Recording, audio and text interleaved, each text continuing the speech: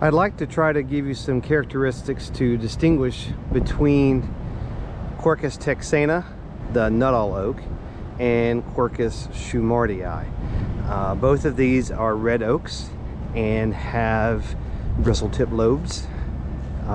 They are similar in that both of them have, again, the bristle-tip lobes. They often have a similar number of lobes. They overlap with how many different lobes they have, and there's just a lot about these things that both species that are similar. Let's start by looking at Quercus texana, the nut-all oak. I'm just going to reach up here and pluck a leaf, and we'll take a peek at it. And one of the things that helps me for a lot of the Quercus texana specimens is that the sinuses tend to be a little bit wider at the mouth of the sinus on Quercus texana than on Quercus shumardii. This is an example here. In general, at the end of the lobes on Quercus texana, there are going to be fewer bristle tips than on Quercus shumardii. Here is a specimen of Quercus shumardii. Let me come grab a leaf off of it and make some comparisons.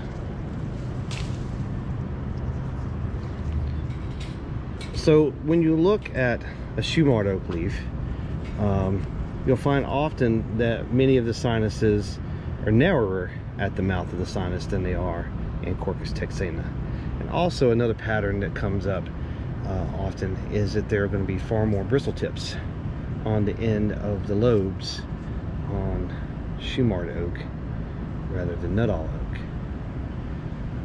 And I'm not sure if this is true for all specimens, but in general, at least to my eye, when the leaves are mature and fully expanded, the leaves on shumardii tend to be a little glossier than the leaves on texana, but that's fairly subjective.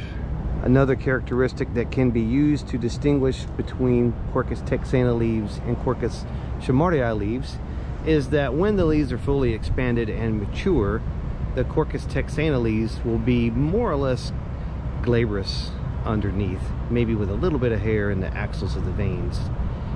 And mature Quercus shumardii leaves will have a little bit of velvety pubescence. Unfortunately, these leaves are still expanding. This is March 27th, and those features aren't useful just yet. I don't often include acorn characteristics, simply because between the squirrels and the deer, the wild hogs in South Mississippi, it's often rare to find an acorn when you need one. However, if you can find acorns for these two species, for Quercus texana and Quercus shumardii, they are distinctly different. For Quercus shumardii, the acorn caps are sort of flat and broad, almost like a dinner plate with a big lip on it, whereas the acorn caps for Quercus texana are sort of bowl-shaped or goblet-shaped, and a little bit narrower, and that helps a bit if you can find those. I've brought in some leaves of Quercus shumardii and Quercus texana for comparison. These leaves right here belong to Quercus shumardii. As you can see, lots of bristle points on the end of the lobes, and you can also see the lobes are many times narrower at the tip than the base. This isn't always true, like this one's not, but it happens quite often. Over here for Quercus texana, this particular one has fewer lobes, but that's not always the case. But when you look closely, you'll see there's typically fewer bristle tips on each lobe, and then more often the lobes are more broader at the opening than at the base.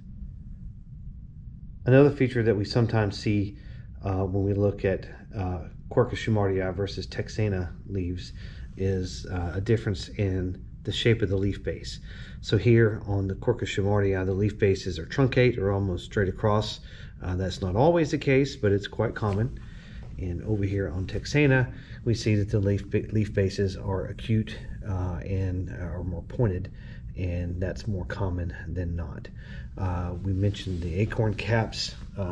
Can't always find those, but if you look, this acorn cap on shumardii is quite flat, whereas the acorn cap over here for texana is more goblet shaped and has a little more depth to it. Both Quercus shumardii and Quercus texana can overlap in habitats. You can find them both in bottomlands and floodplains, and sometimes mesic forests too. Both of them are suitable as landscape trees and are very popular in urban plantings.